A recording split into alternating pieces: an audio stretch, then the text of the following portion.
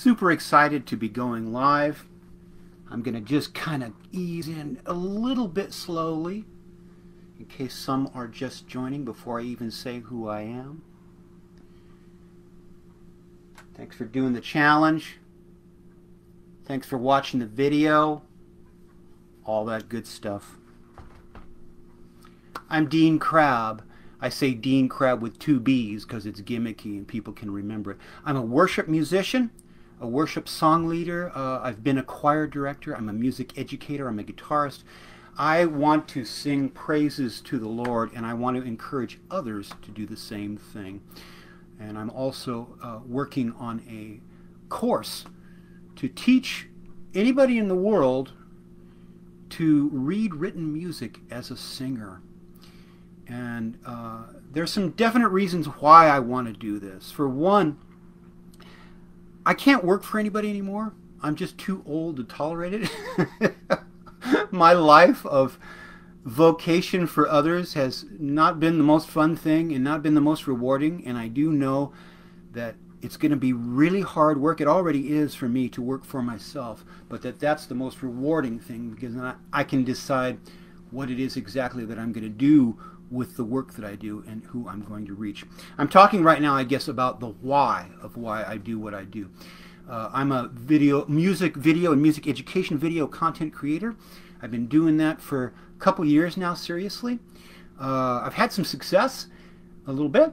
Not monetarily yet, but I'm definitely building an audience. I've got about 500 followers on Facebook, about 400 on Instagram, and very close to 100 subscribers now on YouTube. And it's a very loyal audience. I try to make sure that I provide quality content for them, and mostly I don't see them drop off. Mostly they stay. It's a slow build of my audience, but that definitely works for me, because my goal is just to get, I don't know, 1,000 true fans to do about $100 worth of my educational content per year, and that would be a pretty good living. I'll think about going higher than that later when I achieve that, but for now, that's a good goal for me to set. I'm working on a music course right now, and it's really difficult, meticulous work to try to figure out how to build it, especially tech-wise. I'm good at my craft as far as the musicianship goes. I mean, I've been studying music for about 50 years. But to all translate it to video, engaging video where the visual really helps students learn, is quite a task. I'm glad we have AI chat now to help us learn the things that we need to learn to do what we need to do. Another reason I'm doing what I'm doing is there's just too much negativity out there in the social media world. Far too many people are criticizing each other, stifling each other's progress. I noticed one thing, and I did a video on this recently too, a short video. People like to criticize people's musical efforts as not being good enough, or whatever that is. And to me, that's a misunderstanding of what music is. Music is an expression that God has given us. He's already got the sounds and the rhythms and all that. We express it through our efforts in a very heartfelt thing that we're giving to the world. Performance, competition, these kinds of things are our constructions, and they're good as far as they go, but it isn't what music really is. And in the spirit of what music really is, there's no bad music from anybody that's sharing it from the heart. So what I say, and it's in one of my recent shorts, if you're putting somebody's music down in comments on the web, you don't even understand what music is. And I stand behind that. And we need to live in this world today now, in this self-publishing age especially, where we stand behind our work and we stand behind our efforts. We don't need the approval of publicists and managers and record producers and all this stuff anymore. We just press record and then we press publish. And if people like it and they give us good feedback, fantastic. And if they don't, well, we don't worry about them. We focus on the ones that do like it, and we serve those people. I love being part of that community. I love encouraging others to be part of that community. And I want the whole world, if they can, if they're willing to put in the work, to learn how to read written music as vocalists, because far too many singers think, oh, I don't need that. But but they don't know how it would unlock their creativity if they did know that. That's the why of what I do. My day-to-day is I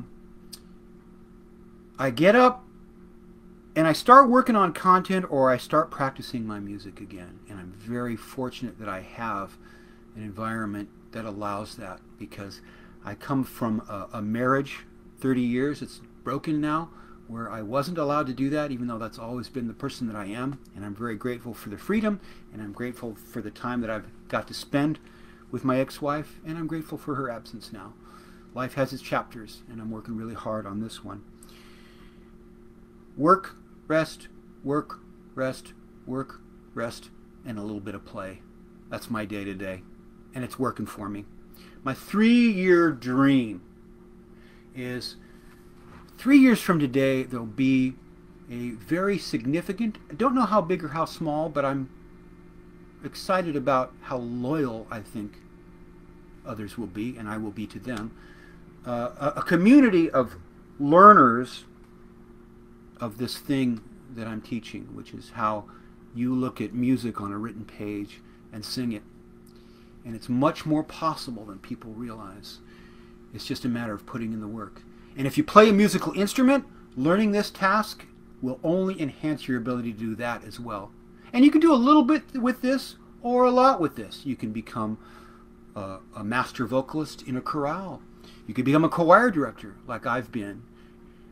Or you can just have fun with it and improve your abilities and your self-confidence. In any case, I know it's a great service to the world to do this, and I don't think there's enough of it out there, of this particular niche, so that's why I do what I do. My 3-year dream is that I'm still going to be doing this, and there's going to be a substantial community of people that are involved in it. A loyal community, a fun community. And I like the example that some of my mentors make in community building and community maintaining. It's a beautiful thing. Luria is one of the best at this. Thanks for watching. If you're watching, I hope this worked. I'm not a live broadcaster yet. I don't see anybody in comments, but I think I did successfully share a live video. I hope so. If not, I loved hearing myself talk. Have a good day. Have a good challenge. See you in the next video.